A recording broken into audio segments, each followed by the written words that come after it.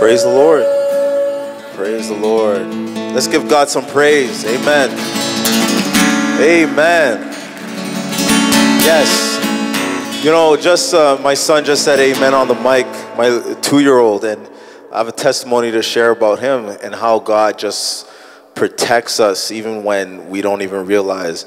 Yesterday, my wife stepped out, and I bought my kids some bikes and stuff, so they're riding in the driveway, or in the parking driveway.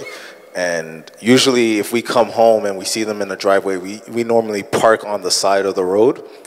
So my 2-year-old, he was up with me in my office, and he realized his mom came home. So he went downstairs, and she was taking stuff out of the car on the side of the road. And mind you, like the speed limit on our street is like 50 kilometers, so you go pretty fast. And so Levi, he doesn't know anything. He has no sense of danger. He just came and ran into the street as she was trying to get stuff out, and she saw it last minute. And normally our kid doesn't run out, but he saw his mom there, he saw his brothers out, so he figured it was okay. And there was a car coming. And the thing is, the car was still very close to the road where it could have just ran over the child. But for some reason, the car just stopped right there, you know, and he was safe. And that's why he's in here today. Amen. So, you know, as my wife was telling me this stuff, you know, sometimes even when God protects us, and you know, and it's a good thing, sometimes we get that anxiety, like, man, someone could have died, someone could have, you know, gotten really seriously injured. And there was just a peace over me, because God reminded me that, listen, even when you can't protect your children, I'll protect them. I'll open the eyes of people that are, you know, maybe normally wouldn't even pay attention to something like that. And she just stopped right where she needed to stop. And so my child's here alive and well, and I give God the praise for that. That's not me. That had nothing to do with me. That's just God and His goodness. Amen. So as I was, you know, preparing, you know, when I came back and just meditating and stuff like that, you know, God began to deal with me about how Christians, you know, and He was even challenging me in my own life, how we've gotten away from His laws. You know, Jesus said, if you love me, you will keep my commandments. And I know we're not under the law of Moses. I'm not talking about going under the law of Moses, but I'm talking about being lawless, not having any appreciation for the things of God, not having any appreciation for God's order. Amen. Because how many of you know we serve a God of order? And in order for there to be order, there must be some rules and some guidelines. And so God was dealing with me because, you know, there's that parable where Jesus says, you know, many are going to come to me on that day, and they're going to say, I cast out demons, I heal the sick, I even prophesied in your name. And He's going to say, depart from me, I never knew you. You know, and I used to study that and try to understand, like, how can you be operating in the power of God? How can you be operating in the move of God and still be a castaway? And so God was just dealing with my heart, me personally, about getting back in order with God, with Jesus, what Jesus commanded. Amen. So there's this saying and this moniker in Christianity that we're not under any laws. Like, as soon as you try to tell people what the Bible says, it seems like they always go to that. Well, I'm not under the law, I'm under grace. You know, but even the Apostle Peter said that unlearned men take the writings of Paul and they twist them like they do the rest of the scriptures to their own demise. Amen. And so God was just showing me how there is a law that we do have to keep, but the thing is now that God is writing it in our heart so that we would have a desire to keep His laws. Amen. So in Jeremiah 31 and 33, I'm just going to pray real quick. Father, I just pray that you would give my lips unction, oh God, to speak your word. I pray that you would even prepare our hearts, oh God, to receive your word, to receive it with gladness, oh God, because we know that, you know, when we know the truth, oh God, it sets us free Father. You're not looking to keep us in bondage, oh God. But Lord, you're looking to set us free. So God, I just pray that the word, oh God, the two-edged sword, oh God, that it will cut the preacher and that it will cut the listener as well, oh Father. And that we will leave here not just being hearers of the word, but God, doers of your word by your Spirit, in Jesus' name. Amen. So Jeremiah 31 and 33, and it says, but this will be the covenant that I will make with the house of Israel. And how many of you know we're the Israel born from above? So this is the covenant that I will make with the house of Israel after those days, says the Lord. I will put my law in their inward parts, and I would write it in their heart, and I will be their God, and they will be my people. So many people today in Christianity, like I was saying before, think that we are not to keep a law, that there is no law. We're just going to have a relationship with Jesus Christ, and there is no law for us to keep, and that we shouldn't be under a law. No rules, no religion. How many of you guys ever heard that? Right? It's not about rules. It's not about religion. It's about relationship. You know, and the funny thing is, Jesus said, if you will abide in me, in other words, if you will have a relationship with me, keep my commandments. You know, but they never mention that part, right? And so many Christians today take Romans 6 and 14 out of context to say that we are not under a law or rules. But this passage is not, in its right context, is not dealing with God's commandments, but it's talking about being under the law or the power of sin. And if you could turn with me to Romans 6, and I'm going to start reading at verse 12. And if you're there, say amen. Amen. So I'm just going to start reading here. So Romans 6 and 12, it says, let not sin therefore reign in your mortal bodies, that ye should obey the lust thereof. Neither yield your members as instruments of unrighteousness unto sin, but yield yourselves unto God as those that are alive from the dead, and your members as instruments of righteousness unto God. For ye are not, for sin shall not have dominion over you, for ye are not under the law, but under grace. All right, and so we're also going to turn here to Romans 7, and I'm going to do a lot of reading in the Bible because sometimes I just like God to speak, and I'll minimize myself in my commentary.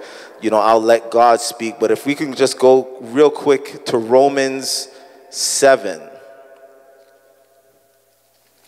Just give me a second to get there. Oh.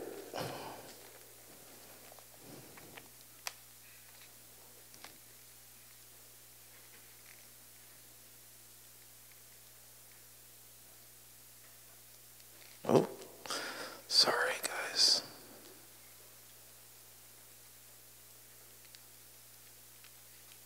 There we are.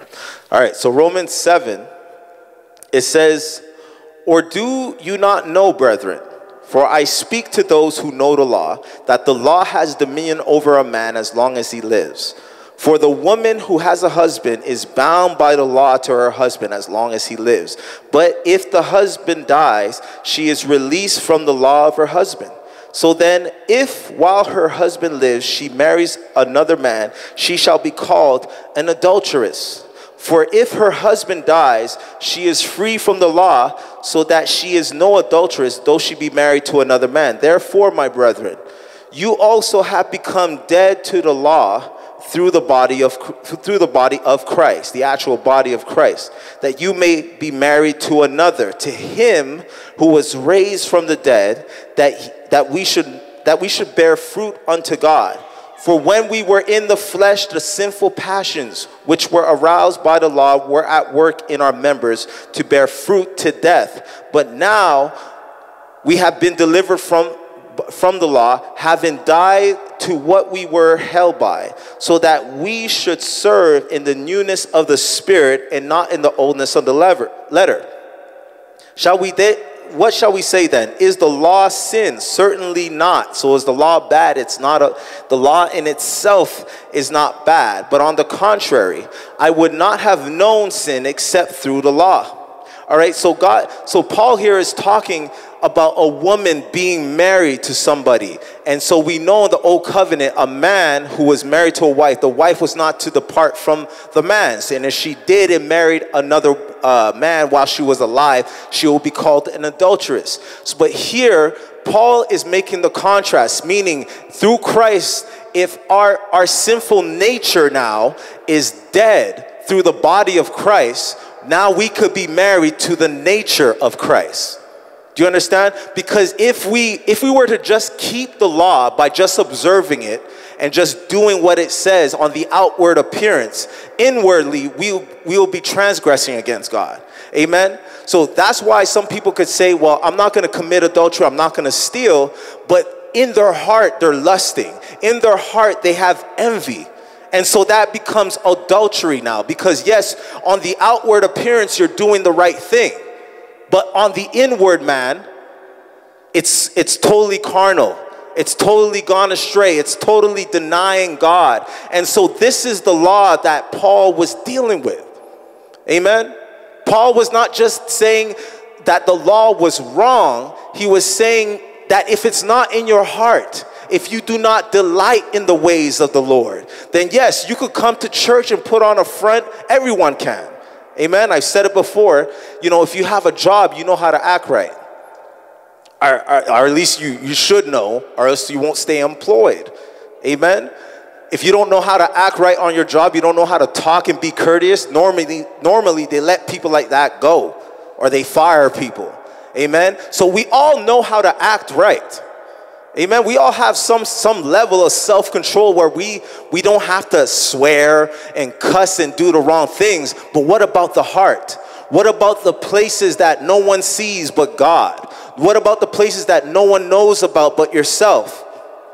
Is that heart surrendered to God? So in Proverbs 6:23, it says, for the commandment is a light, and the commandment is a lamp, and the law is light, and the reproofs of instruction are a way of life. And I love this scripture because it plainly explains what I'm trying to convey here, or what the scriptures are trying to convey. You see, the commandment is a lamp. It shows you how to live, right? And the law is a light, right? When Jesus came on the scene, he didn't just tell you to stop committing adultery. He told you don't even think of a woman lustfully in your heart. Amen? That's dealing with the heart. You won't have to worry about committing adultery if you can get it under control, or if you could allow the Holy Spirit to change your heart. Amen? Some of you will, I hope, most of you will never go out there and actually kill somebody. But you can have hatred in your heart. And that hatred now could cause you to go and gossip, spread rumors and falsehoods about people you don't like. Why? Because there is anger in your heart. That's why if you're angry, it's the same thing as if you would to murder somebody. And it's the spirit behind murder. Amen? Now let's go to Genesis 4, because Jesus was definitely not lying when he said, if you hate or if you're angry with somebody without cause, it's the same thing as murder. He wasn't lying, because we're going to see the spirit of it here in Genesis 4. And now Adam knew his wife, and she conceived and bore Cain, and said, I have acquired a man from the Lord. And this is for all those people out there thinking that in the garden, like, you know, the serpent had sex with Eve, and that's how Cain came. No, it tells you right here, Adam and Eve got together, and Cain came. Now, yes, something was wrong with Cain and his spirit, but there was no serpent slithering around, and no, there's none of that. Okay, just wanted to put that out there. Just get that on tape as well. All right, I have acquired a man from the Lord. Then she bore again, and this time his brother Abel.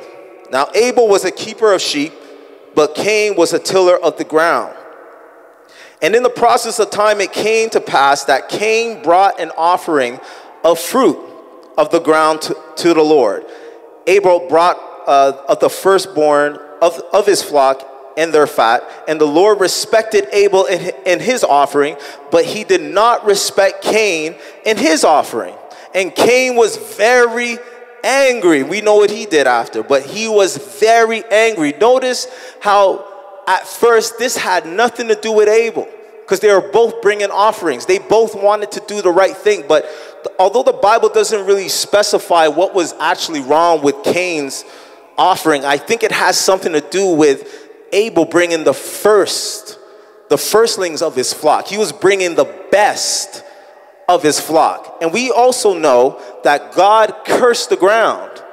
So anything that would come from the ground could be potentially cursed, and that's what Cain was offering. So we don't know if Cain was just offering whatever. He didn't care what he offered. He just got some fruits in a basket and just went to offer into God and had no consideration.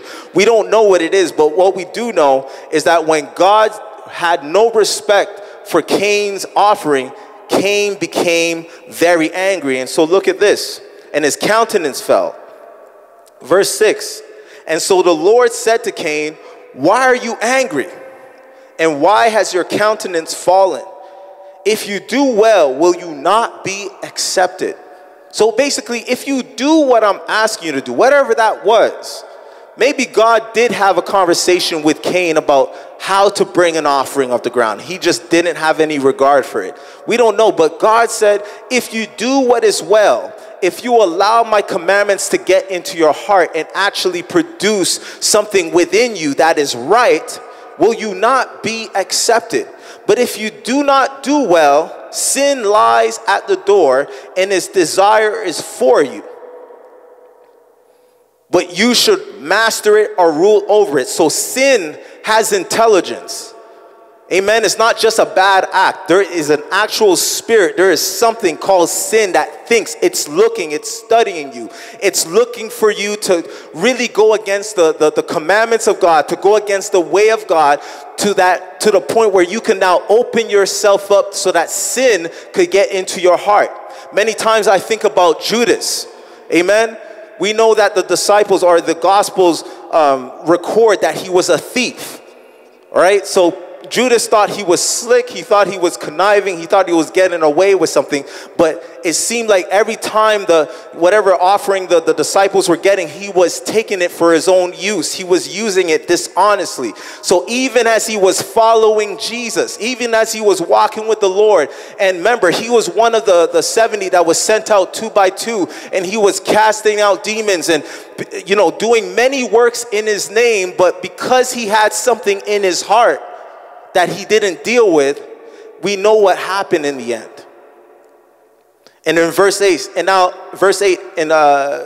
Genesis 4, it says, now Cain talked with Abel, his brother, and it came to pass when they were in the field that Cain rose up against Abel, his brother, and killed him. Now look at this.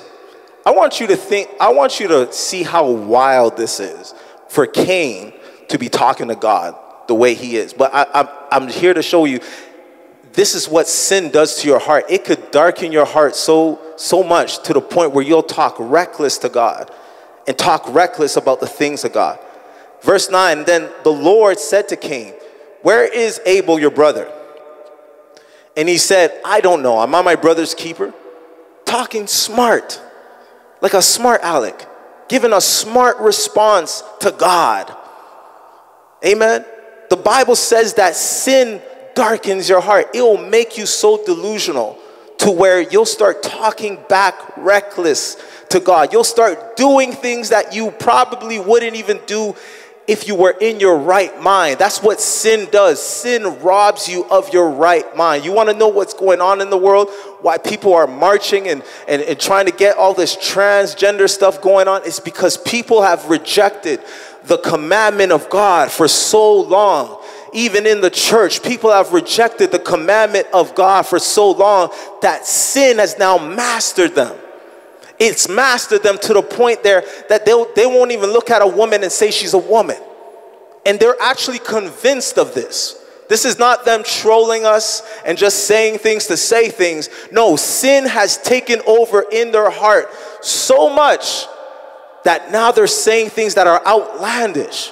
And to us, it seems crazy, but to them, it makes total sense. Amen. So many times, especially when I was younger, I used to think, why is the devil like just out here messing with people when he could just Turn to God and get it right. But you have to understand, Satan is ancient. He has rejected God from the heavenlies. He saw God in all of his glory and splendor, but iniquity was found in him. Amen. Some people think that the devil was out in heaven making secular music. He wasn't. He wasn't making Beyonce music and Jay-Z and rapping for profanity in heaven. But even though he was singing the praises of God, the Bible says iniquity was in his heart. In his heart, not in his ways. He was doing the right thing. He was singing good. Probably the best musician there is. All right? But what was in his heart caused them to fall out of heaven and to be eternally cursed. Let's go to Revelation 3 and 14, because what the Holy Spirit revealed to me is that Jesus, you know, the controversy with your sin, Jesus could easily wash you of sin. That's not the biggest issue to God, but it's once he washes you of sin, now are you willing to commit your ways to him? You see, there's a difference between being forgiven for your sins and then having your ways committed to him. Because now when your ways are committed to him and you delight yourself in the Lord, now the Bible tells us that he gives us the desires of our heart. And even, I'm going to show you something, even within Christianity, that scripture in itself has been taken out of context. Because people think that if you delight yourself in the Lord, you come to church enough times, you pray long enough, he'll give you whatever you're desiring. And that's not what the scriptures are teaching. The Bible is teaching you that there is a reward for those who delight themselves in the Lord. Because when they do that, now the character of God is infused into their heart. Now their heart is turning like God's heart. They're desiring what God wants naturally. You don't have to convince them. You don't have to argue. Don't even have to teach them about it. There is something within them now that they want what God wants. Amen. David had the testimony that he was a man. Amen. He was a man after God's heart. Not a perfect man. He sinned. We know all of his sins, Bathsheba and all that, etc. But David, the reason why God loved David so much is that his heart was always in the right place. Even when he was confronted with his sin, he didn't run. He didn't try to hide it. He didn't try to blame it on others. He took accountability. He repented. And then even when God struck down that baby that they had, he didn't blame God for that. He said, I will go to him. He won't come to me. Amen. The Lord giveth and the Lord taketh away. That was his heart, because he recognized his sin. So Revelation 3 and 14. Because how do you get this heart in you? Amen. Some people have that dilemma or that thought, like, okay, so how do I get the heart of God in me? Now, this is dealing with the lukewarm church here. Revelation 3 and 14. And to the angel of the church of the Laodiceans write, these things says the Amen, the faithful and true witness, the beginning of the creation of God. I know your works, that you are neither hot or cold. I wish you were either hot or cold. So then, because you are lukewarm and neither cold nor hot, I will vomit you out of my mouth. Because you say, I am rich, I have become wealthy, and I have need of nothing, and you do not realize that you are wretched, miserable, poor, blind, and naked. That's like the worst combination ever. Verse 18, I counsel you to buy of me gold refined in fire, that you may be rich, and white garments, that you may be clothed, that your shame and nakedness may not be revealed, and anoint your eyes with eye salve, that you may see. As many as I love, I chasten, therefore be zealous and repent. So the question remains, how do we buy something from God? Amen. And this is the part where I was studying, okay, God, how do you buy? Like, how do you actually buy something from you? You know, because even in Christianity, we say stuff like it's a free gift and all that. And it is. But yet, Jesus is counseling us to buy. So think of what money is. Money is time. Amen. You wake up in the morning, you get to work, you clock in at 9. Some of you 9:15, 9:20 because you come late, but you clock in at 9.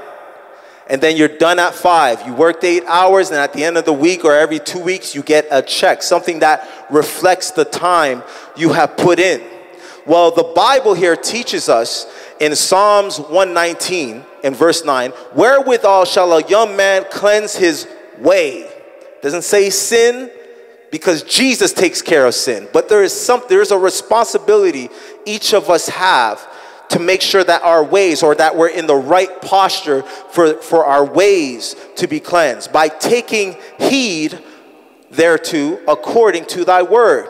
With my whole heart have I sought thee. Oh, let me not wander from thy commandments. So Jesus here, or the word of God, is saying, how are you supposed to cleanse your way? How are you supposed to buy gold, which are the righteous works, and the garments, which is the righteousness of God? How do you buy this? Well, you have to give your time to it. Amen. Jesus said, where your heart is, there is your treasure. He's not just talking about money, but whatever you invest in, whatever you give your heart to, that is your treasure. So if your treasure is in social media, or if your treasure is in the things of this world, or if your treasure is in gossiping and hurting and slandering and breaking people down, that's your treasure. Amen. And then some people don't, because of the darkness in their heart with that, they don't even realize or can't conceive why when they get into the presence of God, they can't feel the presence of God like everyone. It's because their ways, their heart is not committed unto God. And here's the next thing. So Jesus here was asked once in the Gospels, what must I do to enter into life? And he gave a very interesting answer when you consider the popular talking points regarding salvation in today's conversations within the church. So in Matthew 19 and 16, he says, behold, one came and said unto him, good master, what good thing must I do that I may have eternal life? And he said unto him, why callest thou me good? There is none good but one, that is God. But if you will enter into life, keep the commandments. And he said unto him, which ones? And Jesus said, you shall not murder, you shall not commit adultery, you shall not steal, you shall not bear false witness, honor your mother and father, and thou shalt love your neighbor as thyself. And I want you to pay attention to that. All right? Notice Jesus didn't say covet. He didn't mention that. But the last thing he said, you should love your neighbor as yourself. Because Jesus was getting ready to deal with something that was in his heart he didn't realize that he had. And then in verse 20 it says, and the young man said unto him, all these things have I kept from my youth up. What lack I yet? Then Jesus said unto him, if you will be perfect. Doesn't the word of God say, be perfect as your heavenly Father is perfect? How can we be perfect? Because God gave everything in his Son. So he's expecting that to be reciprocated back to him. But he's saying, what yet I lack? And Jesus said unto him, if thou wilt be perfect, go and sell what you have and give to the poor, and thou shalt have treasure in heaven, and come and follow me. But when the young man heard this, and heard that saying, he went away sorrowful, for he had great possessions. So and first of all, Jesus knew this man. Obviously, he knew all men, the Bible says. But the man was boasting in the law. I have kept all of the law from my youth. He had an exterior appearance of keeping the law. Sure, he didn't commit adultery. He never stole from anyone. He never did any of these things. But God was still looking at his heart. No, you're holding on to this money. You're trusting in riches so much that you have not loved your neighbor as yourself. Because what was the challenge? He said, sell what you have and give it to the poor. So this young man must have walked around, saw the poor, saw the needy, and still was willing to hold on to his riches because that was his identity. So God was dealing with the heart. God is like, no, you're not keeping the commandments. You're not keeping the commandments of God because you're breaking them from your heart because you're despising the poor. So Jesus didn't even deny that the man kept the commandments outwardly. right? He didn't deny that you needed to keep the commandments in order to enter life. But there's a problem. No one keeps the commandments from their heart. Let's go to Matthew 5 and 17.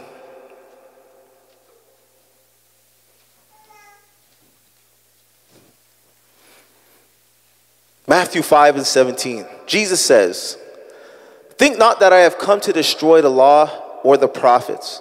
I have not come to destroy, but to fulfill. For verily I say unto you, till heaven and earth pass, one jot or one tittle shall in no wise pass from the law till all be fulfilled. Whosoever therefore shall break one of these least commandments and shall teach men so, he shall be called least in the kingdom of heaven. But whosoever shall do and teach them shall be called great in the kingdom of heaven." And just so you know, when it says you'll be called least in the kingdom of heaven, it doesn't mean like you'll have like a lower ranking in heaven or something like that, or you'll be in heaven's ghetto, or it doesn't mean that. It means you won't make it into the kingdom. You won't enter into the kingdom. You'll be least in the kingdom. But if you do these things, you'll be great, meaning you will enter into the kingdom. Verse 20, "For I say unto you, except your righteousness exceed the righteousness of the scribes and Pharisees, ye shall in no case enter into the kingdom of heaven." So the problem is not the commandment. It's not keeping the commandment. The problem is the commandment was never in the hearts of man. You cannot observe the law and the law enter into your heart if you don't have faith. Amen? Because what happened in the garden, God gave a command. He said, don't eat of the tree of good and evil. But the heart wasn't right because Eve desired to be wise. So there was something, even before the fall, man's heart was still not right to where she was able to be deceived by the cunning craftiness of the serpent. Now, without the serpent, without temptation, she wouldn't have touched the tree. But as soon as someone came twisting scripture, because if you listen to what the serpent taught, he said, you won't die. For God knows that in the day you eat it, you will be like God, knowing good and evil. Now that part is true, because even God said after they fell, man has become like one of us, knowing good and evil. But the lie was, you won't die. So that's what the enemy looks to do. That's what iniquity is I'm going to have this outward appearance, but I'm not going to honor God from my heart. Because if there's truly honor in the heart of the woman or in the heart of man, they wouldn't have eaten from that tree, because they would have honored the Lord from their heart. Now, this is the illustration I'm going to get into here, okay? So because even humans, even us, we don't even like when people don't mean things from their heart. Amen? If I was, my wife's right here. If I looked at my wife and said, I would cheat on you and commit adultery, but I don't want to go to hell, so that's why I'm not doing it. I'm not doing it because I love you. I'm doing it because for me. Would that sound right? I'd be a waste man. Amen?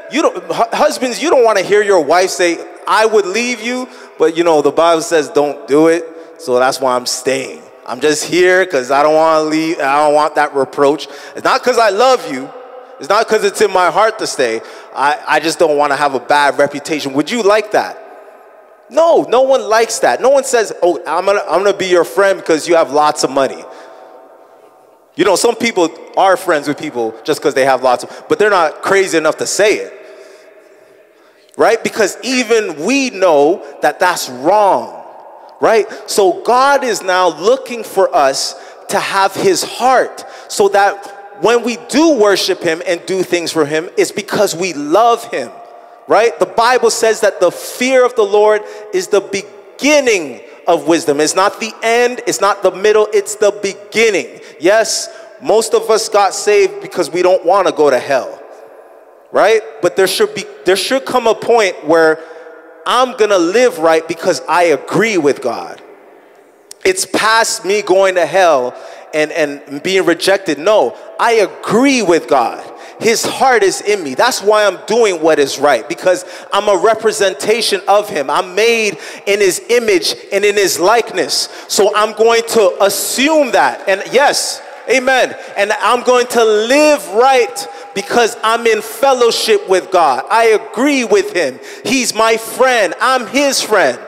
The Bible says, see how sin knocks at your door, right?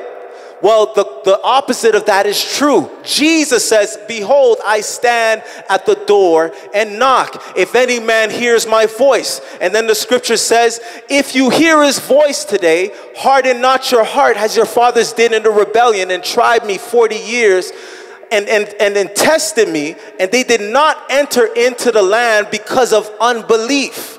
So the same way you could now yield to God when he knocks, or the same way you could yield to sin when it knocks at your door, like Cain when it was trying to master him, now you could do the same thing with God.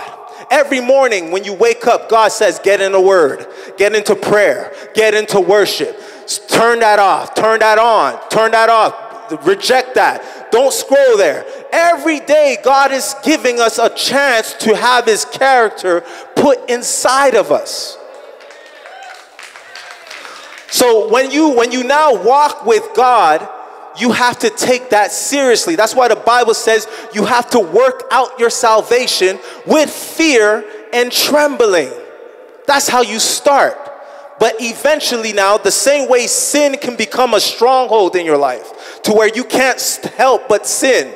Amen. Some people are so bound to addictions, so bound to porn that they can't even control their thoughts. They can't even control the way they look at people. Well, if you respond to God in the same way you respond to sin, you won't be able to help but love somebody. You won't be able to help but pray for somebody. You won't be able to help but see what God sees. Amen. Because you have yielded your members. You have yielded your flesh. What was the requirement that God gave, or Jesus gave, to people that wanted to follow him? Any man who comes after me must first deny himself. You have to deny that flesh that is calling you to be carnal. If you deny it, there's something that's going to happen. It's like a transference of energy, or a transference of a desire. I've noticed that in my own life, and I'm here to tell you it's true. If you reject sin for a period of time, something will happen where God will be the stronghold of your life. You won't be able to do anything but do things for God. It becomes easy to reject sin. Then you start seeing, not only are you no longer tempted by sin, but now you're repulsed by it, like God is repulsed by it. But every day we have to respond to the yield, to God's calling. We have to yield to him. If we don't yield, we won't receive the power. Amen. Psalms 37:3. Trust in the Lord and do good, and you will dwell in the land, and verily you will be fed. Delight yourself also in the Lord, and he will give you the desires of your heart. Commit your ways. See, notice the scripture again now is dealing with your heart and with your ways. Some people just focus on coming to an altar and say, God, forgive me. But their ways and their hearts are exactly the way they were when they made their way to the altar. And that's why people feel condemned, because it's your heart. Your heart knows that you're holding on to sin. Your heart knows that you truly haven't let go of that thing. But when you let go of it, there's a peace that comes in. There's a presence that comes in, and it makes everything right. But the Bible's saying here, we have to trust the Lord. This means believing in him also in thought, but also in deed, doing good. And then we will dwell in the land, and then we will be fed. We'll be fed by the Spirit. The Spirit of God will now begin to feed our spirit and build up our spirit so that we're mighty in the Lord. And then it says to delight yourself in the Lord. You know how you do that? You have to get sin out of the way. You have to put the things aside that are just causing you to stumble. I'm sorry to say, like, you can't have both. I've tried. You can't. Amen. Whatever you allow in your heart, you see, God is holy. So if you're allowing filth in your heart, he's not going to dwell in your heart. And that's why you're going to feel like God has abandoned you. It's not that he's abandoned you, but it's your sins that have separated you from God. Amen. That's why we have to meditate. Are you hearing me? Meditate. This is when you give your time, when you turn everything off and you allow the word of God to just sink into your soul. Sometimes you just got to read the word and then just think about it for 30 minutes. That's the way. Because Jesus said in Revelations, you have to buy. It's going to cost you something. In this sense, yes, sometimes it costs you things, but most of the time, it's going to cost you time. That's the only thing you have that you could offer God, that he wants, is your time. Because if you give him your time, now he's able to fill your heart. Because now your time is given to the things of God. When you give your time to the things of the flesh and the things of the world, now the world and the devil and flesh is filling your heart. So it's one or the other. When you wake up, what are you doing with your life? What are you doing with your time? Amen? And don't give God the bedtime prayers. I'm guilty. The little bedtime prayers where you don't even finish the prayer. You just fall asleep in the middle of prayer. Oh, Jesus. Oh, God, you know my heart. That's not going to get you anywhere. You can't give God, you got to give God the best hours of your day when you have all the energy. Amen? Because what does the scripture teach us? To love the Lord with all of our strength. Not the bedtime strength. Not the tossing and turning strength. When you're up, when you've had your breakfast and you're ready to go, you got to give God time. That's how, because now when you're seeking him with your time, when you're seeking him with all your strength, now your mind is more alert. Amen? You know how many times I try to read the Bible at night, like at midnight, and I'm just, my face is in the Bible, like the Bible's, like I'm in it. That ain't because I look spiritual. That's because I shouldn't have been giving God my time during the day. Amen? I'm not saying there's anything wrong with praying yourself to sleep. I'm just saying don't let that be the only time when you pray. You done scroll through all of Instagram. You saw everyone's post in the world. You saw every hood fight video. You saw all of them. Everything. You saw everything going on in the metaverse. And then you're like, okay, Jesus, it's 3 a.m. This is the witching hour, so I might as well pray before I get attacked in my sleep and wake up and can't move. Okay, God, rebuke all the witches in Jesus' name. No, that ain't the time. The witches are probably still coming. Amen, because you didn't give God all of your mind and all of your heart. Is this talking to somebody? Amen. Proverbs 1:20. And it says, wisdom crieth without. She uttereth her voice in the streets, like the evangelist. How many times have you gone out and said, Jesus loves you, and you get a middle finger? Like that, to me, just boggles my mind. I didn't even get to the controversial stuff. Like, can you let me get there before you give me a middle finger? Like, I'm just saying Jesus loves you, and they're ready to fight. Amen? She crieth in the chief place of concourse, in the opening of the gates, and in the city she uttereth her words, saying, how long, ye simple ones, will you love simplicity? And the scorners delight in their scorning, and fools hate knowledge. Amen. Do you know that it is a sin to hate knowledge? Did you know that? You know, and I found myself sometimes in that situation, like, I don't want to go into the Bible because it's probably going to not agree with what I want to do. You're just setting yourself up to be rejected. Verse 23, turn you at my reproof. Behold, I will pour out my spirit unto you. So we see here that there is a law that God is trying to write in our hearts. And here's the thing with Galatians 3. If you have time to read it and go study it, you know, Paul was not saying that the law was wrong. he was rebuking the church because they were trying to just keep the law externally and expect to receive the Holy Spirit. If you notice in the Old Testament, the Holy Spirit never really indwelled within people. It came upon people to do something. Amen? Just like I believe the Spirit of the Lord came upon that woman yesterday to not run over my son. So sometimes the Holy Spirit could come upon anybody.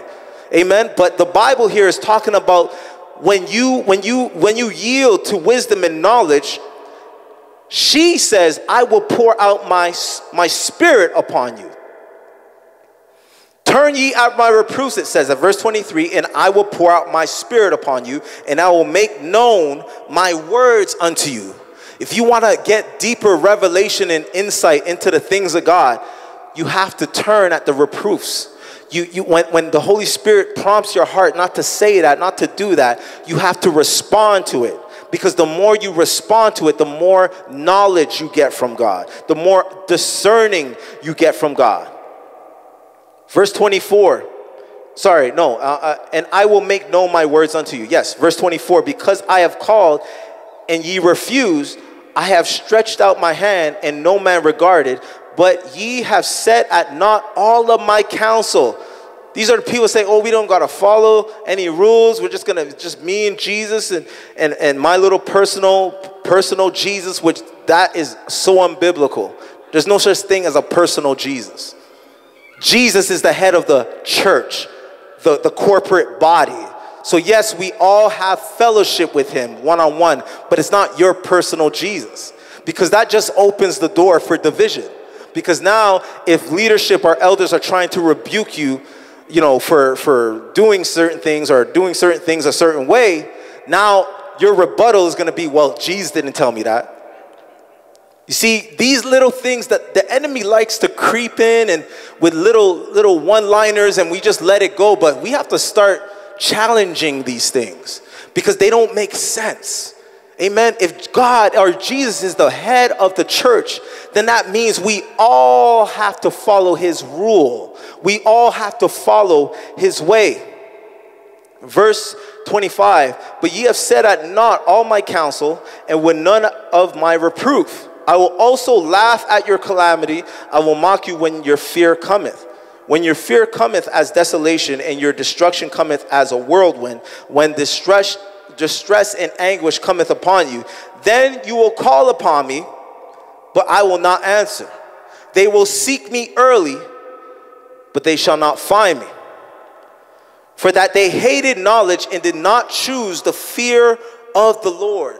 So they didn't even follow the principle, the elementary principles of God. They would, like it says in verse 30, it would none of my counsel. They wanted nothing to do with my instructions. They wanted nothing to do with the man of God that preached against what they were doing. They didn't want anything to do with it.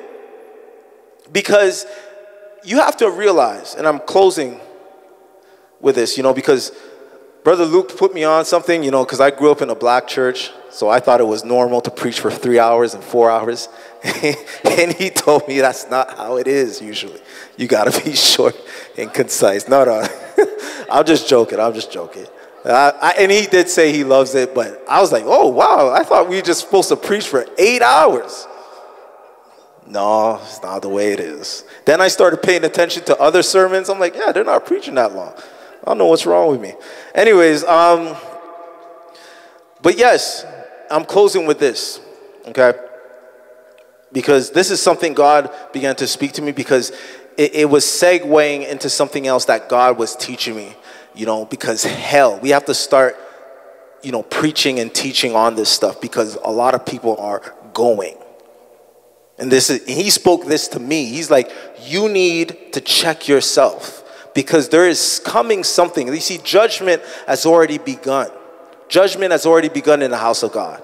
That's why you're seeing even some churches. Do you guys see that church in the States? It was like a gay church, and God struck it down with lightning. Like they didn't need to go look for nobody. Yeah, amen. Yeah, for real. Strike that down. Like shut that down. No. That thing was up in the flames. Flames. Amen. Because God is not playing. He's not playing anymore. because there's so much at stake, there's so much on the line, that he's not going to allow nonsense to carry on for much longer. And so God is really challenging us to really get his laws in our heart. He's calling us, not even challenging. I believe he's calling, mandating that we give up our lives, truly give up our lives. And here's the thing, a lot of people have a fear that if they give up their lives, that life's gonna be boring. Life won't have the same, zeal and excitement. But that's a lie of the devil. The reason why you feel like that, because you have sin in your heart. But I'm telling you, if you give it up, the Bible says if you delight yourselves in the Lord, he will give you the desires of your heart. You'll begin to desire the things of God. See, the enemy likes to reinforce that lie that, man, if I give this up, if I give up the weed, if I give up the sex, if I give up the drunkenness, the stealing, the murder, all these things that give my flesh pleasure, that I won't have pleasure in life. But I'm here to tell you, this is a lie. This is a lie. So I'm going to close here with Deuteronomy 27, and I'm going to make this altar call based on this. All right, Deuteronomy 27. And Moses, with the elders of Israel, commanded the people, saying, keep all the commandments which I command you this day. And it shall be on the day when ye shall pass over Jordan unto the land which the Lord giveth thee, that thou shalt set thee up great stones and plaster them with plaster, and thou shalt write upon them all the words of this law. So Moses was instructing the Levites here and the elders of Israel how to build an altar. And the altar was comprised of stones. We know that the commandments were given on tablets of stone. Amen. And so they were to inscribe all of the commandments. Amen. And I'm tying this in here to Matthew 5:21. And ye have heard that it has been said of them of old time, thou shalt not kill, and whoever shall kill shall be in danger of the judgment. But I say unto you that whosoever is angry with his brother without a cause shall be in danger of the judgment. And whosoever shall say to his brother, Raca, shall be in danger of the council. But whosoever shall say, thou fool, shall be in danger of hellfire. Therefore, if you bring your gift to an altar, and there remember that your brother has aught against thee, leave there thy gift, and before the altar, go thy way, first be reconciled unto your brother, and then come and offer thy gift. Verse 25, and I want you to hone in on this. Agree with thine adversary quickly while thou art in the way with him, lest at any time the adversary deliver thee up unto the judge, and the judge deliver thee up unto the officer, and thou be cast into prison. Verily I say unto you, you shall by no means come out thence till thou hast paid the uttermost farthing. So God spoke to me here, and he showed me that the altar is supposed to be made according to the commandments. I'm not trying to teach something legalistic. I want you to think about this. The altar in Deuteronomy 27, they were to inscribe the 10 commandments on the altar, all the words of the law. Well, hatred and anger in your heart is the one thing you can't come to God with when you know that you've either offended somebody or that you are offended by someone. See, everything else, for the most part, you go to God to make right. But when you know that your brother or your sister has aught against you, the Bible says to leave your gift at the altar. Leave what you're trying to get at the altar and go and make things right. Why? Because if you know 7 things are an abomination unto God. He says 6 things do the Lord hate, yea, 7 are an abomination. So when all 7 of these things are activated, now it's an abomination. And the last thing it says, he that soweth discord among the brethren. Why? Because when hate and anger is in your heart, you can't come in unity with the brethren. Amen. When we're all trying to pray and seek God to get a breakthrough, and you come in there with anger and hatred towards your own brother and sister, especially in the same church, There is no breakthrough because we're not coming in the spirit of unity. So this is why God hates it. This is why God wants us to have the law inscribed on our hearts. Because he really wants a breakthrough to happen in you. But he's asking you, he's commanding you, make it right with your brother or your sister.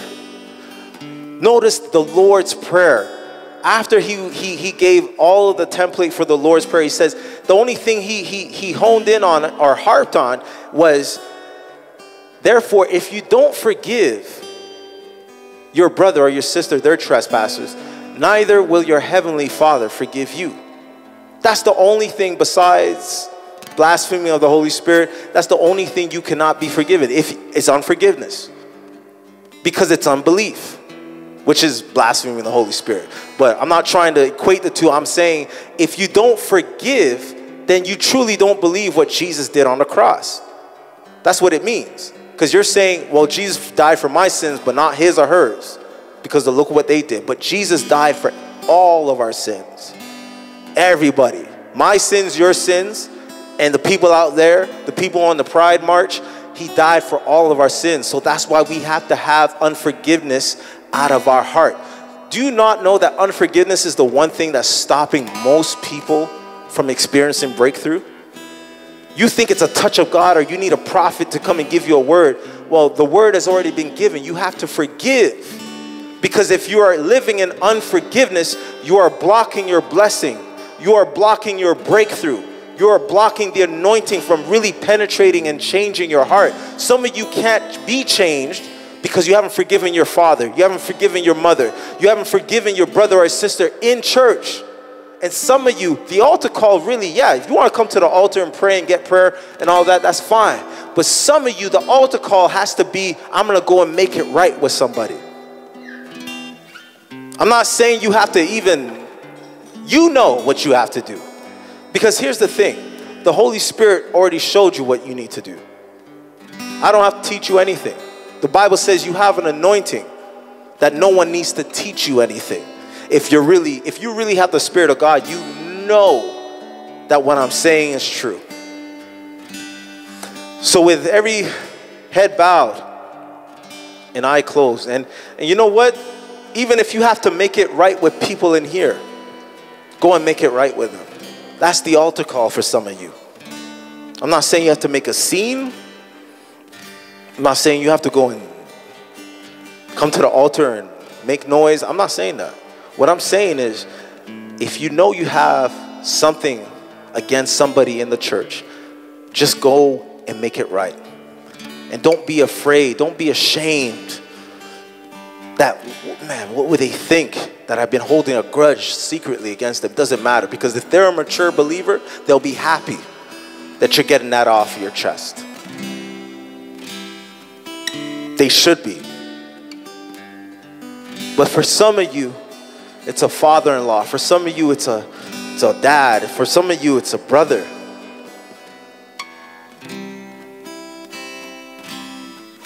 For some of you, it's an old friend. Maybe you've done something to someone and you know their life is a wreck because of what you did, and you never made it right with them. You never attempted to make it right with them. This is what this altar call is for. And I'm always going to open the altar for people that want to give their life to God. If you're in here and you don't know the Lord, if you're in here and you want to experience the power of forgiveness, the power of reconciliation, if you want God to reconcile something within your heart and fix your heart, if you want to just stop asking for forgiveness for sins and you want your heart now to be made right. I don't want to just get forgiveness for my mess ups. I want my spirit to be renewed. I want my mind transformed. I want God's desires to truly dwell within me. You could start making your way to this altar so that we could lay hands on you, so that we could pray, so that you could be restored. Whatever that is, you could start making your way now. And don't be ashamed. Don't be ashamed. Come to the altar. Let someone pray with you. Don't let pride. See, the devil loves to use pride because it's what got him kicked out of heaven. So he knows the power of pride. He's living through it right now. So you see, the enemy will try to make you feel prideful. Like, oh, I don't want to go to the altar. You know, I might even be on the leadership team, or, you know, I might be looked at as someone who, no, that doesn't matter. It doesn't matter because it's your soul.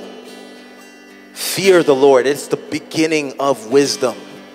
And then God will bring you from that fear to something greater, to where you would agree with God. The altar's still open.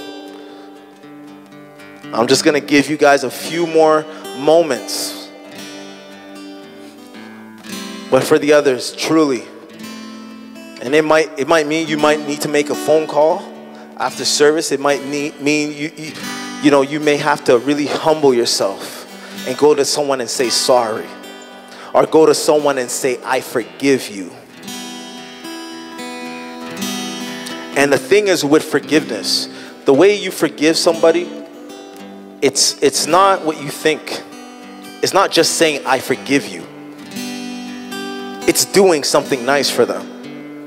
You see, as long as you are in a posture where you're doing something good, evil cannot rise up within you. If you spend enough time doing something good for somebody, you'll start to love them. You know, I had a neighbor, a next door neighbor, who would always call the bylaw officers on me for like the smallest things, the most, in my mind, ridiculous things. But instead of letting anger rise up in my heart, I began to say good morning to her. I began to show her kindness. Later, I found out that her daughter is actually a Christian. Her young daughter, 11-year-old, is a Christian. The mother's not, but she is. And my kids now are playing together. And I'm buying slushies for her and for my kids and her daughter. Do you know what that does to my heart? It makes me feel like, you know what? It's not even that deep. Okay, yeah, you called the cops on me. You lied. But I'm going to show the kindness. I'm going to show the love of God. And I don't hate that woman. I don't dislike her. She could call the cops, again, 20 million times. And it won't change how I feel about her because I'm too busy doing good to her. So if you want that kind of heart where you're just going to be inclined to do good, make your way to the altar. Father, we thank you for this message, God. Father, I pray, Father, that you would give, first of all, everybody that needs to go back and forgive somebody and make it right with somebody, God. Father, that you would give them the courage like you gave Joshua the courage, oh God, to go into the promised land. Father, a lot of us are being stifled. A lot of us are at a standstill because of unforgiveness. But God, right now, I just pray for courage to approach people. I pray for humility, oh God, to approach people and either forgive them or ask for forgiveness. To humble ourselves, that God, we will no longer bring things to the altar with unconfessed sin or unforgiveness in our heart. But God, right now, make the change in my heart. Make the change in the hearts of the people here, oh God. For the people, God, who have been betrayed, oh God. Father, I pray that you will be close to their heart because even you were betrayed. You were betrayed by Peter. But yet you loved him. After you rose from the dead, you restored him. And so, Father, I just ask right now, at this altar, oh God, that you will restore the hearts of your people. God, Father, that you will turn our hearts of the sons and the daughters to their fathers, to their actual fathers. Father, I just pray against the curse of divorce and abandonment, oh God, and molestation. And all trauma, all childhood trauma, God, right now, in the name of Jesus, we bind that spirit. We bind that spirit, oh God. And Father, I just pray that your love oh God, your love would enter into their hearts. Oh God, even now, by your Spirit, that you will begin to write the law of God in their hearts. Right now, in the name of Jesus. Each and every person here, God, that something would move right now in this altar, at this altar, oh God, and that you would have mercy on us, oh God. Loving kindness towards us, oh God, and that you will inscribe your law in our heart, so that, God, we would delight in your ways. That we would delight in your ways. That we would delight in your ways, oh God. Hallelujah. Hallelujah. Hallelujah. Hallelujah, Father.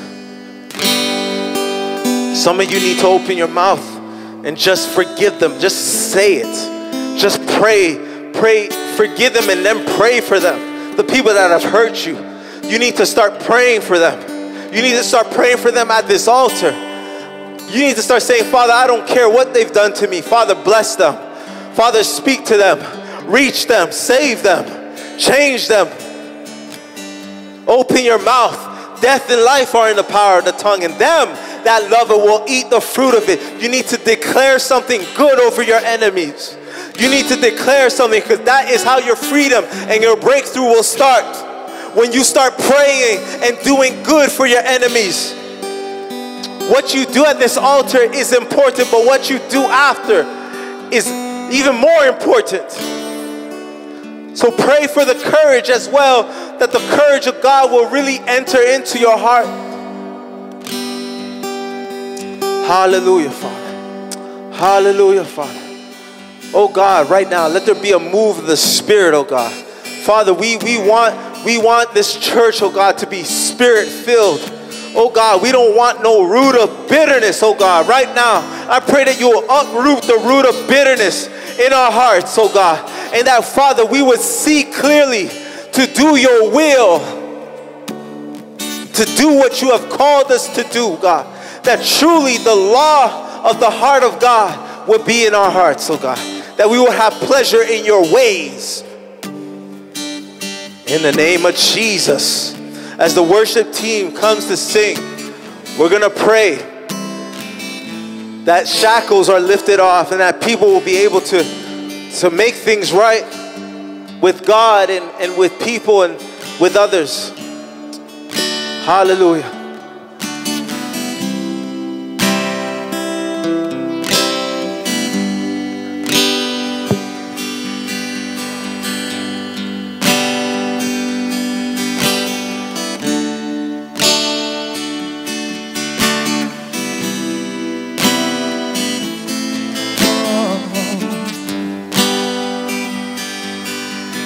All to Jesus I surrender all.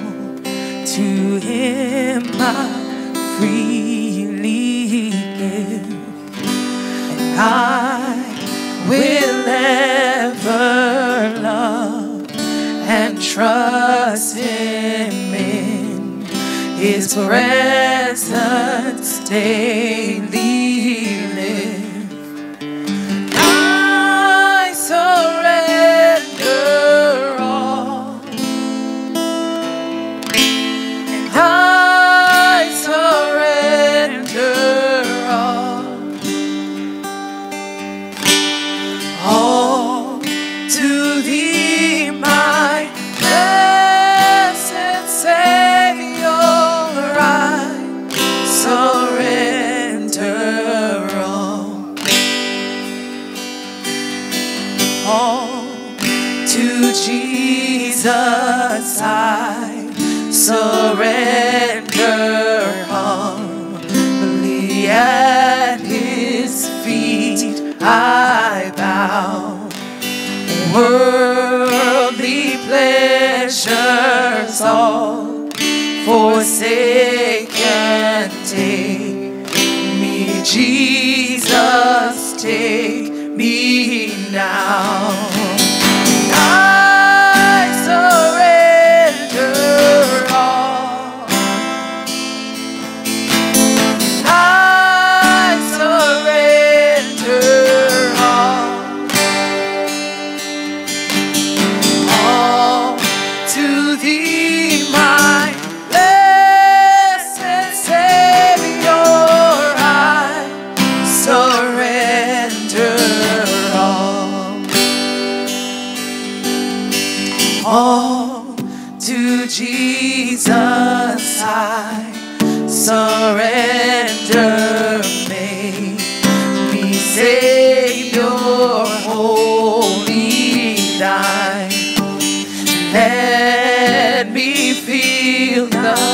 Holy Spirit, truly know that thou art mine, and I surrender all, and I surrender all to thee, my blessed Savior. I surrender all to Jesus. I surrender, Lord. I give myself to thee. Fill me with your love and power. Let thy blessings fall on me. And I surrender all. And I surrender all to thee, my blessed Savior. I surrender all to Jesus. I surrender now. I feel the sacred flame. Oh, the joy of full salvation. Glory, glory to his name. And I surrender all. And I surrender all to thee, my blessed Savior. I surrender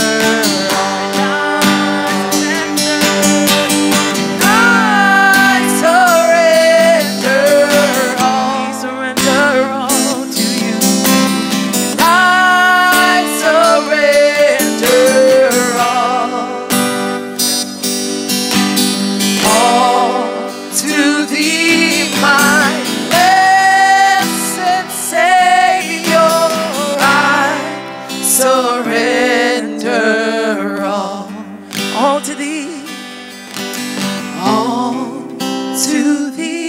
my blessed Savior.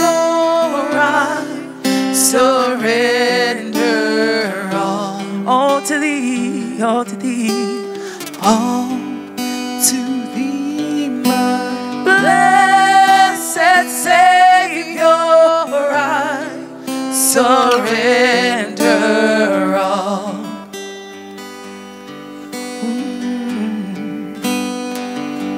We surrender. We surrender all to you. We surrender. We surrender. We surrender all to you. I give myself away.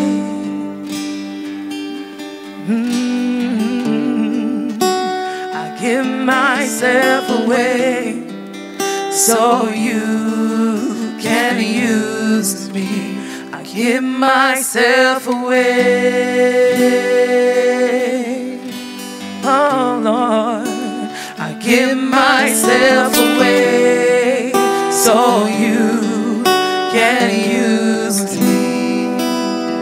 I surrender all to you. Everything I give to you. I surrender all to you. Everything, everything I give to you. And I give myself away.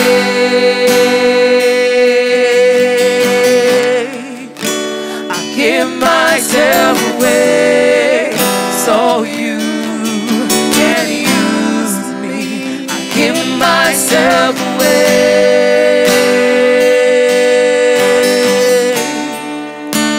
I give myself away so you can use me. I surrender all to you. Everything I give to you, Lord. I surrender all to you. And everything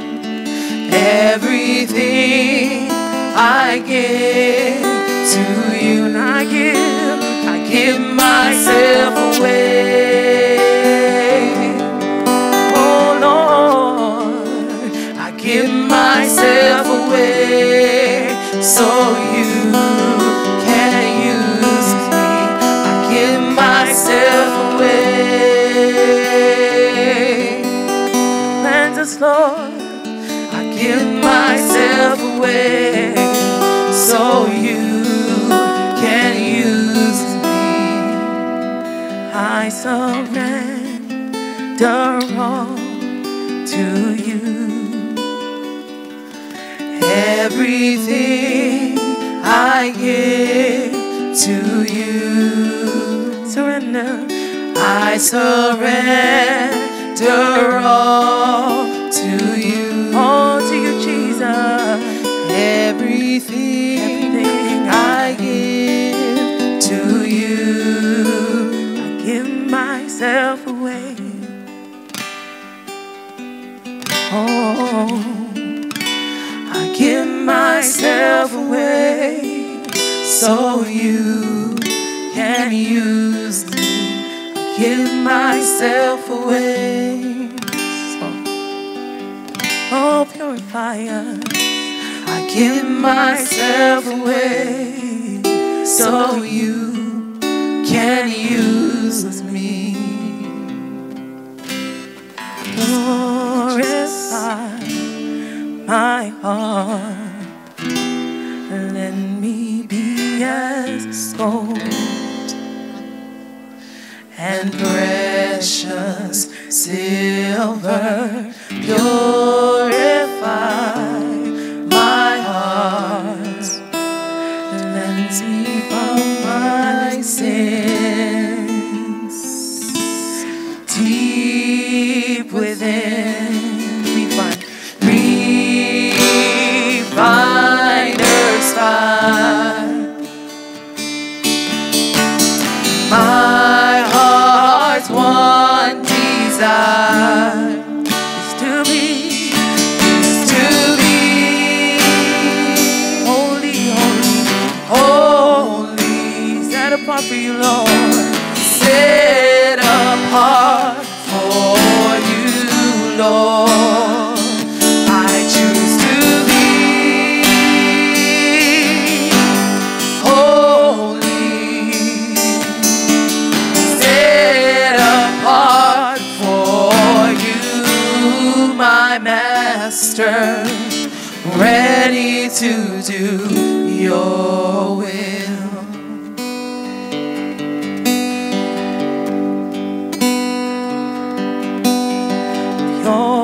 Purify my heart, cleanse me from my sins, and make me holy. Purify my heart, cleanse me from within, deep within, deep within. Refiner's fire, refine us, Lord. My heart's one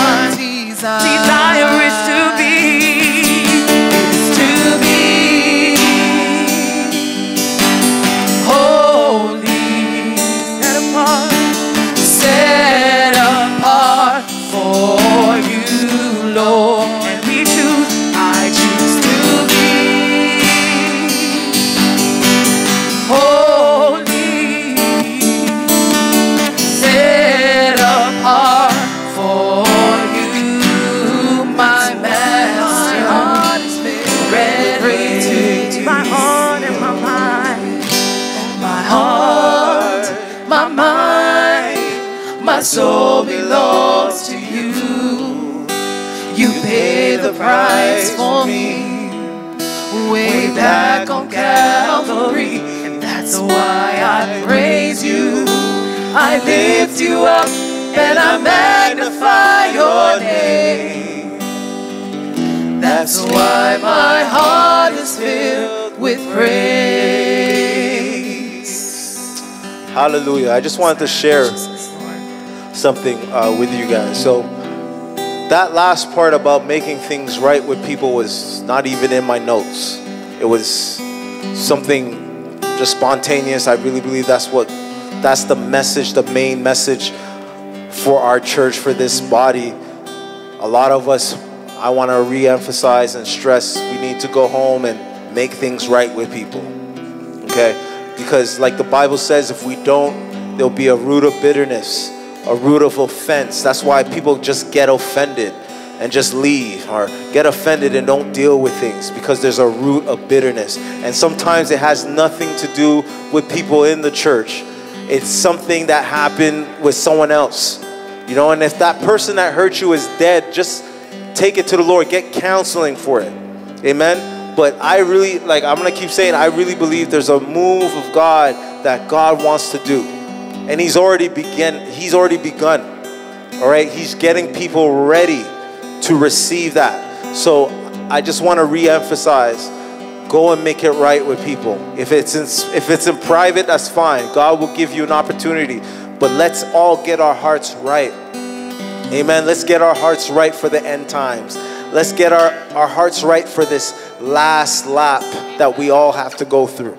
Amen. Because like someone was mentioning during the scripture reading, you know, if you have sin in your heart, you won't be able to endure in the end. Because the number one thing that Jesus said about the end times is that the hearts of many will wax cold. The love of many will wax cold. You could only fake this thing for so long. If it's not sincere, eventually it will wax cold. Amen. And so even for me, there's someone I gotta call. Okay, so I'm not putting myself above anybody. Like I said, it's a double-edged sword. It's cutting me while it's cutting you. So there's someone I gotta call and to make things right with. I don't know if they'll be right with me, but I'm gonna do what's right. I'm gonna initiate that first contact. Amen. So Father, I just pray right now for all of us, even if people didn't respond to the altar call because of pride, or they didn't want to feel ashamed. Father, I just pray that in mercy and in loving kindness that you will go before us, oh God. Father, that you will give us courage. I'm just hearing that word in my spirit a lot, courage. Father, courage to approach people and make things right. And Father, I just pray for reconciliation, especially in the area of fathers and mothers and family, oh God, where it's possible, that we will be at peace with all men, even if they don't agree with what we're believing in our doctrine.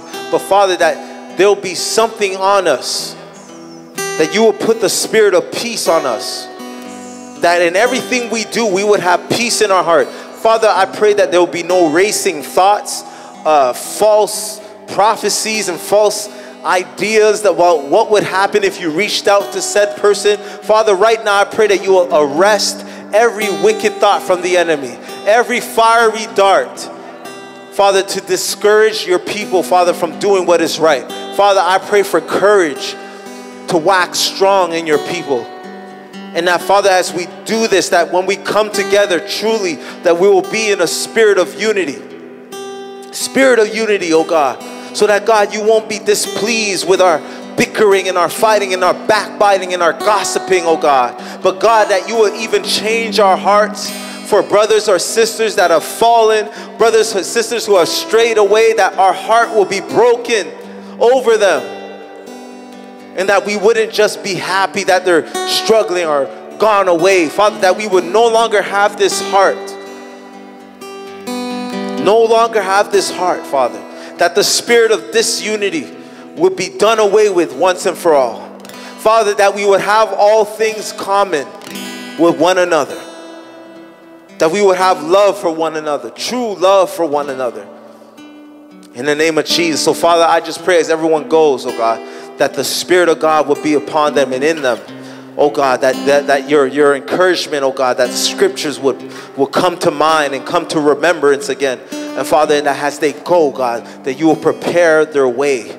Oh God, your word is a lamp unto our feet, oh God, and a light unto our path, oh God. So God, lead them in how they should go about it. Holy Spirit, speak to them. Give them dreams, visions on how they should go about it if need be.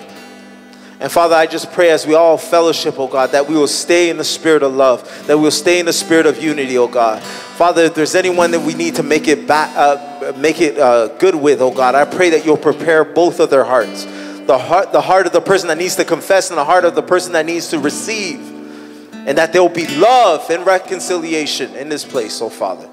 In Jesus' name, Father, bless the food, bless the hands that have prepared it, bless the people that took time to bring it, and even on the last, a short notice to prepare everything, oh God, because we couldn't do the barbecue, God. So Father, bless them and bless the food, oh God, and bless our time of fellowship. Bless the evangelism, oh God, today and tomorrow, Father. I pray, Father, that you'll make a way for people that need to be there, that you'll give them the words to speak, that they wouldn't premeditate what they're to say, but God, in that hour, you'll give them a mouth of wisdom. A mouth of wisdom, oh God, that the gainsayers will not be able to overcome, oh God. And I pray for some of the people in the trans community or in the gay and lesbian community, oh Father. I pray that there'll be a handful of people that will give their lives to the Lord, Father. Hallelujah, Father. Hallelujah, Father. Yes, God. I pray you'll start to transform the gays and lesbians, oh God. And Father, there's a law that says there's an anti-conversion law, but Father, we don't care none of that, Father. We don't care about it, Father, because you are converting hearts, oh God. You are changing hearts, oh God. There is no law against the power of God. There is no law that could stop the power of God. So God, I pray that a word will go out tomorrow, and that, Father, it would pierce the hearts, and that you would take people out of that community, that you would take them out of hell, that you would take them away from the clutches of hell, oh God. And that you will prepare those moments, oh God. And Father, that those that are evangelizing, Father, that you'll give them a spirit of resilience, oh God. If water is thrown at them, if they're spat upon, Father, that they'll rejoice. Because God, you said that when we're persecuted, in that day to rejoice, for great is your reward in heaven. So Father, that we will look to get spat upon, that we will look to be assaulted if need be, oh God, because we know that there is a reward. And that you will remove fear and anxiety, oh God, because we know it's a hostile territory. But Father, greater is he that is in me than he that is in the world. So God, go before us in that matter, Father, in Jesus' mighty name. Amen and amen. Give the Lord some praise. Wave unto the Lord. Hallelujah. Hallelujah. For all the great things he's going to do. Amen.